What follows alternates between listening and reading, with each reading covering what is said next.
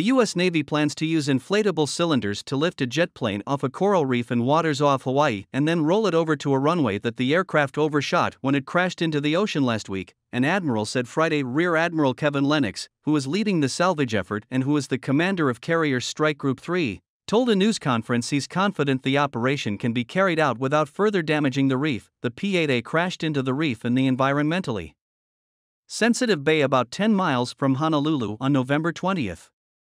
None of the 9 people on board at the time were injured. The Navy is investigating the mishap. We'll float the aircraft to the shoreline at the end of the runway. We will roll the aircraft across the sea-land interface onto the runway, and then once the airplane is in place on the runway, we'll settle it down onto its landing gear. So roller bags, they're large inflatable cylinders. The bag part creates buoyancy in the water, so it's inflatable, lifts the aircraft up, and then on land, that's where the roller part comes in. They keep the aircraft separated from the land. The aircraft will move on top of those rollers the whole time without the landing gear or anything touching anything until we set it back down at the place where we want to set it on the piano keys at the end of the runway. Not guaranteed, but we are considering that possibility.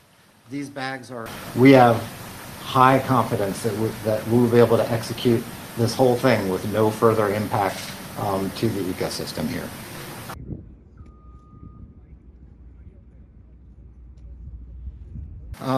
Once it's settled into its final parking spot, the aircraft will turn back over to Maritime Patrol and Reconnaissance Wing, and they will be able to begin the process of doing the assessment and repair on that aircraft, and if feasible, the Navy plans to return that critical asset back to operational status.